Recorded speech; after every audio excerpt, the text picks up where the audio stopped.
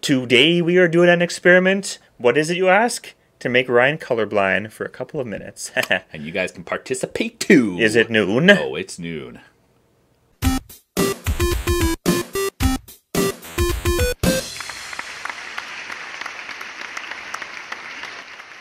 Hey everybody, it's ACX Riddler coming to you live from Houston, Texas. I just want to say, thanks for staying up till noon. Thank you for that intro. My name is Ryan. My name is Cory. You guys want a shout out? You want to be part of the episode? Clicking the eye right here will do it for you. All-seeing eye knows all. It knows all.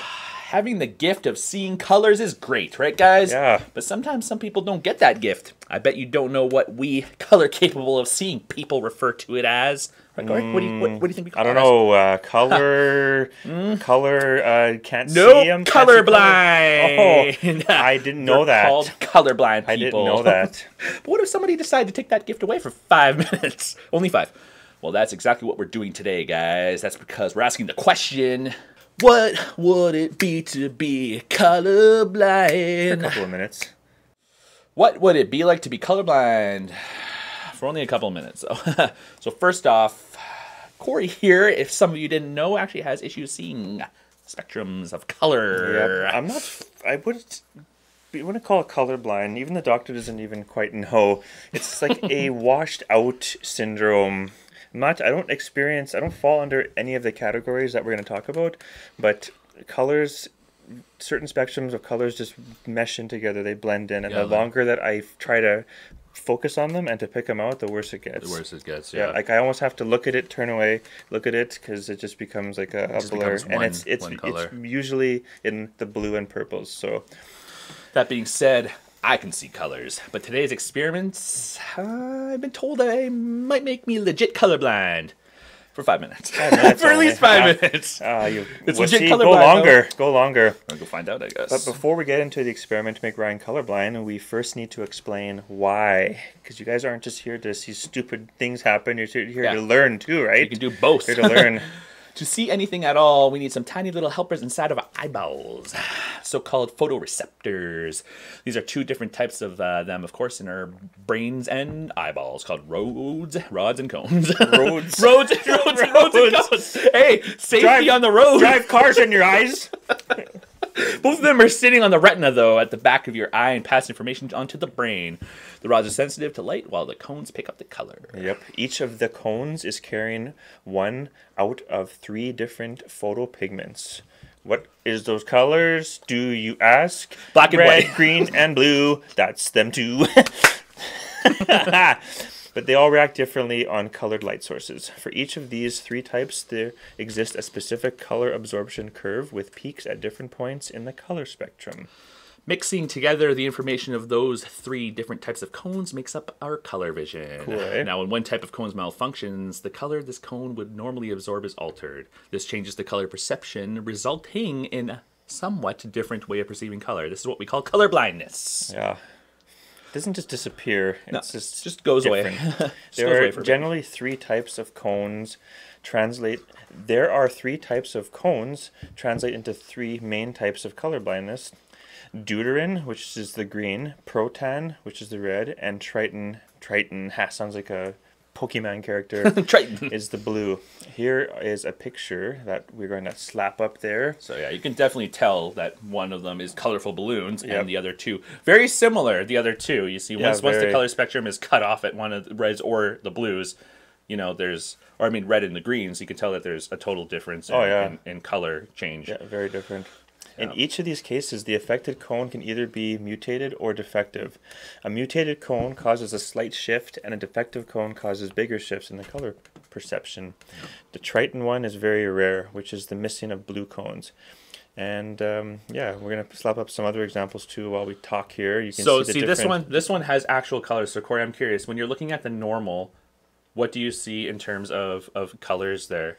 I mean, I can see all the colors. I can clearly tell that there's a more vibrant colors on the end. Yeah. But it's very, in the normal one, I have to look at the very peak to see the purple. Oh, so for the 400 to 5 or the 450 to 400 range or whatever. Yeah, it's you could barely tell that because I can and the more you look at it, it just really see. For me, the blue and the purple is clear. Like I can see there's from 450 to 400. Those are two different colors, like completely blue and then purple. And you said you have some issues seeing a little bit of the red, the darker reds on the end of the normal, eh? Yeah. Yeah, see, I can see that it goes to dark red, to a bright red, to an orange. It's very smooth transition. Yeah, it is neat. And then the protanopia there, you can see how it just becomes very. There's a couple spots in the spectrum that just almost disappear. Eh? Yeah, exactly. And deuteranopia. It's almost just a little bit more orange. Yeah. And then tritanopia, which is just crazy how much colors are gone from that one. That's interesting, eh? Very, very cool. Yeah, the whole. I love these. Hope you guys are getting some use out of these because this is very cool take on what some people see in terms of or lack of seeing. One thing that people seem to be to think right off the bat is, of course, colorblind people can't see color, but the term is incredibly misleading. Yeah. More than 99% of colorblind people can actually see color, just different spectrums of it. When I was growing up, when you'd hear somebody who's colorblind, like my cousin being one of them, I used to think like, black and white. How are you going to drive? And you can't tell what the color their lights are and everything, but no, it's obviously not. You just see a different version of a red. Like, somebody who sees red is going to see a lot of yellow in their time. But enough about this boring stuff, or not so boring. I hope you enjoyed it. Let's get to the really, really cool stuff. Let's make Ryan colorblind. Right. What do I need to do? Here's what you need to do. You need to punch him really hard in the face. We need to remove my eyeballs. Remove your eyeball for a second. No, if you guys want to do this too, it's let's do it together. It's not gonna hurt. I'm gonna take off my eyeglasses. It's not gonna hurt much. I'm gonna use a needle for Ryan. Where is it, everybody? So you're gonna grab a light source, flashlight, a cell phone flashlight would work too. Yeah, that's what I'm doing. So you got to close one of your eyes tight. Okay, I'm gonna do my right eye. Yeah. Put the light. I'm gonna do my left eye actually. Put the light close to your closed eye for approximately 30 to 45 seconds. Okay. After 30 to 45 seconds, you're going to put that light away from your eye and cover the eye with your hand. Yeah. Got it. But before I go on, we're going to... You can keep going. We're going to let this countdown go. I got it. You can keep going. We're going to... And after that, you're going to switch between eyes to see the color change. So you're going to... Cover one eye. Because you're going to have a good one, and you're going to have one that's burnt out of his face. But while Ryan's doing this, I'm going to give tips to make sure this experiment is successful. There are two important factors contributing to how well this will work. First, make sure to keep the light steady and at a constant distance from your eye. You don't want to keep moving the light further and closer. You want it at the same distance the whole time. Second, for this to work well, you need to keep your eye closed tight with the same force for 30 to 40 seconds. Don't open and close and take a peek. It might sound easy, but it gets difficult to keep your eyes shut at the same intensity for that long. Even slight changes in how tight you're closing your eye could affect which colors and wavelengths your eye is exposed to during that time. This isn't ideal because you need your eye to be perceiving only red, not ranging from red to orange to yellow. Yeah. So it kind of makes sense. So I think that's more than enough time. Now that Ryan is done, let's see what he thinks. Okay, so I'm going to cover this. So it looks normal. I can see. So here's a picture. Oh my god! Ryan can look at... Oh my god! Ryan's looking at this, and you guys can... Oh my god. If you guys want to do it too. Oh my... Okay, see, like, red is really pink. Purple and blue completely combined together. Orange and red, actually... Because I know orange is at the top, because it's a little bit different, but kind of blends in with the red. But orange and blue are completely the same. Green and yellow are... You could tell they really mixed together. Orange is completely blending with the wall. Like, our Up Till Noon logo is completely blending with the wall. Go back to your other eye again. Oh my god. That's so crazy. Yeah, like the vision is completely messed up. That is so cool. Like even the lights around us are bluish. Really? Yeah, like they have a gray tint. So now my color's starting to come back a little bit.